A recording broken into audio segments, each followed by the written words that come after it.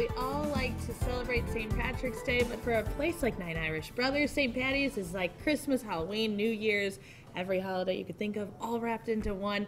They've been celebrating for 4 days straight, and the big finale is today. Nine Irish owner Jerry O'Brien is our guest this morning. Jerry, you look great as always.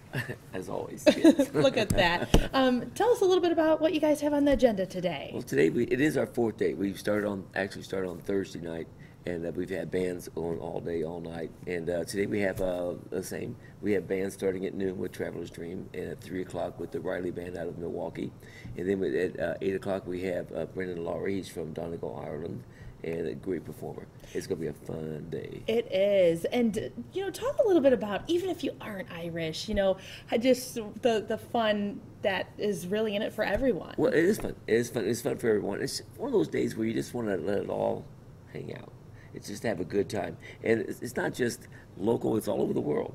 And for the reasons, who knows what it really came up from, but St. Patty was a saint, and he brought Christianity to Ireland, and all that rolled in, and now people just want to celebrate the date of his death. It's not his birthday, it's the date of his death, and it's a celebration for everybody. But people just like to be Irish. Look at you.